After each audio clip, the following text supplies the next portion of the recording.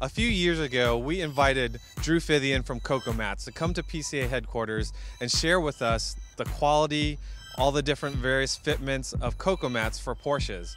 Today, we're here actually at Coco Mats production facility, and Drew's gonna give us an inside peek of how they're made. So come along. And here is Drew himself. Welcome. Thank you. It's been a few years. Just a couple. How are you doing? Good, good. Well, thank you for inviting us. It's a beautiful day here in South Carolina. Right. We're going to hang out in here and learn about how Coco Mats are made. That's right. So we've got a couple of things that we want to go through, but you're going to give us a highlight of what's new. And I think the last time we met, or you were at PCA headquarters, that was in 2013. Yeah, about 3 years ago now. Yeah. So what's been happening? Well, a lot of things have changed since 2013. Other than just our general growth in the business, we've tried to do our best to develop a couple new products, and that's kind of some of the stuff that I wanted to go over with you guys today. It's just some of the new stuff that we're doing, not only with new materials, but also with stuff that we're doing a little bit differently with the mats that we're currently doing. Now, I know when we met last time, we were actually teaching our viewers about how to identify good Coco Mats versus inferior Coco Mats. Right. But what I've learned is since January of 2015, there's only one game in town, and that's your game, right? Yeah, that's us. We're pretty much the only show in town anymore. What's happened in the market is, we got to the point from being more of like a mom and pop kind of shop and just kind of getting to the next level where we're doing 400 or 500 sets a month. And with the emphasis that we put on quality and fitment and construction and customer service above all else, all the other guys that may have been making a couple mats here and there from Coco material, calling themselves Coco Mats, they're not around anymore. And since '96, we're still here, and we're the last show in town. Well, that's a true testament to the quality and the commitment you have to these mats. And, this is a great story where the best product did survive. So I'm very interested to get inside the warehouse, take a look at some of the new materials, and see how it's made. That's right. Sounds good. So this is where it all starts, having proper fit for your Porsche. And behind me are obviously patterns for various vehicles. I believe Drew told me there are over 3,000 patterns that you utilize to make sure that there's a proper fit for the vehicle. But even older cars, even newer cars that have different sound systems or a Targa versus Cabriolet fitment, you make sure that it fits exactly to that car. So when these patterns may be questionable fit, tell me how you resolve that. Well, really, ultimately, the number one, like I was saying, the most important thing is fitment. With earlier cars, especially with earlier Italian and British cars, they vary. A lot of these cars were handmade. So being that they were handmade, although the chassis may be similar, the patterns could be very different. A lot of that can come down to, has the carpeting ever been changed? What's the condition of the matting beneath the carpeting? Have the seat rails ever been changed? So what we do with a lot of those customers is we get an order for, an earlier Italian Ferrari or something like that. Or maybe we have a guy with a 3.6 Porsche that's tubbed it out, completely removed all the carpeting. That's going to change the floors. So what we'll do is we'll actually send a paper copy of our pattern, a full 2-scale size copy of our pattern. The customer can cut it out, place it in their floors. If it fits perfectly, just give us a call, send us an email, let us know. We'll get right to work on them. If not, they can actually modify those patterns to fit the car however they like, mail them back to us, and we'll custom make them to their specs. So now that you have the proper pattern, proper fit, so then what we do is we go into production, and this is where we'll actually probably just start taking a walk, sharing with you how it goes from a raw natural material into the finished product. So let's go. All right. And pull this through, just like that right there, and then I'll take and tuck this under so that doesn't come back through, and then you have to look at it and make sure there's no more missing dots. Odd pieces like this right here, you want to pull that out because that's a piece of the husk that Drew was telling you about. Yeah. You want most of that hard stuff gone. Like this piece right here, there's another piece that's stuck up. You just reach from the back with my little tweezers here and just pull it through to the back side.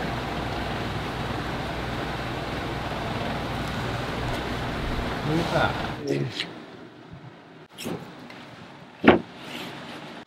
This is almost, you hate to show this because this is our showing how we're not very automated. We're very old school. That's what people love. I think that's what our folks like. Handcrafted. They are definitely handcrafted in the U.S. So we have to get our cocoa fibers in India. So that's not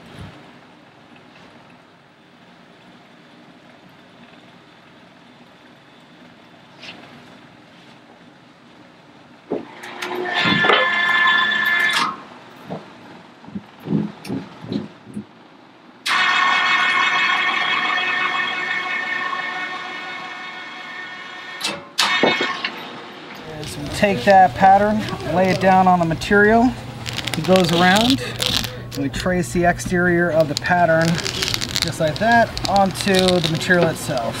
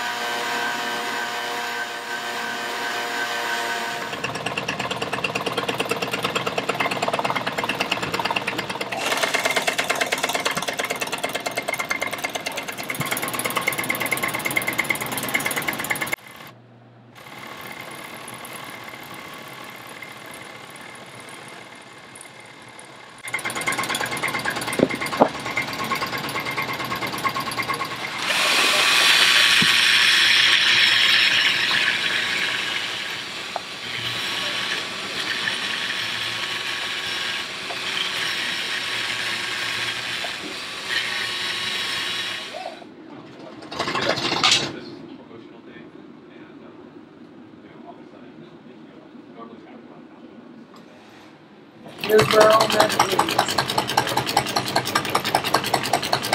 Oh yeah, I've done it before where I cut it too short and I ended up too short.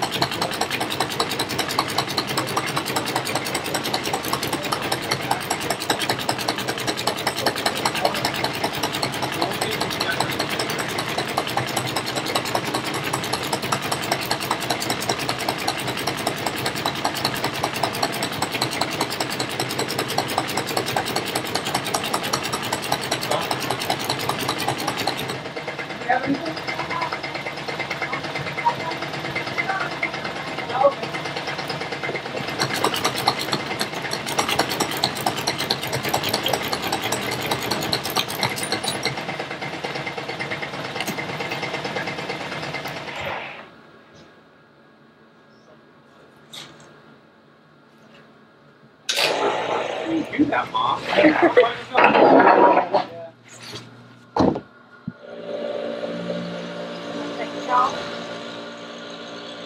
Draw a little square where I'm going to put the glue.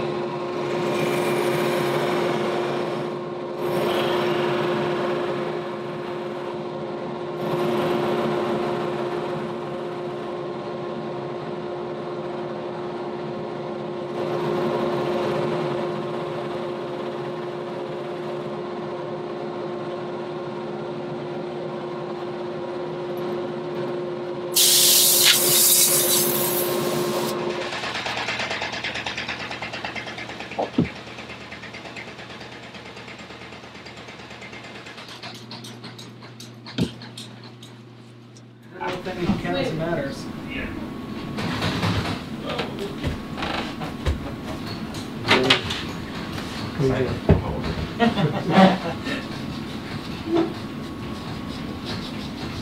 That just covers up any of the glue.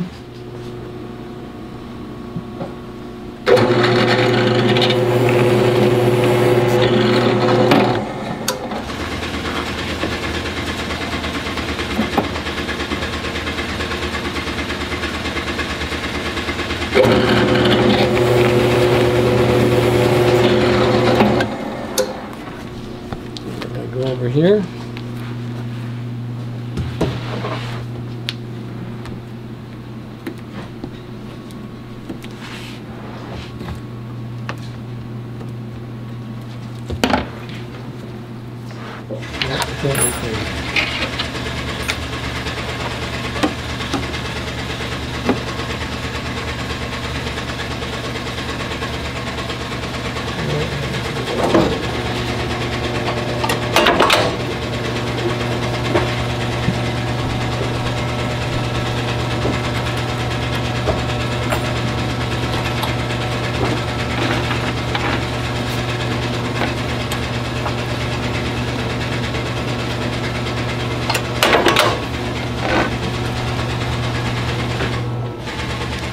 Now we go over here.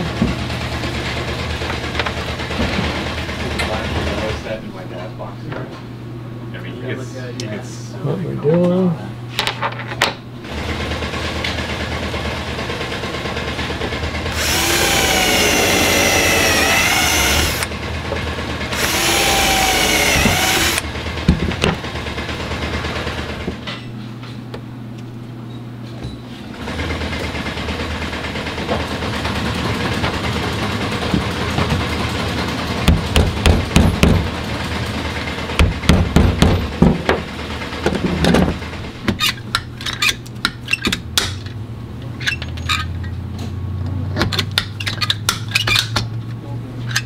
Now, I don't know if Drew explained why we do it the way that we did.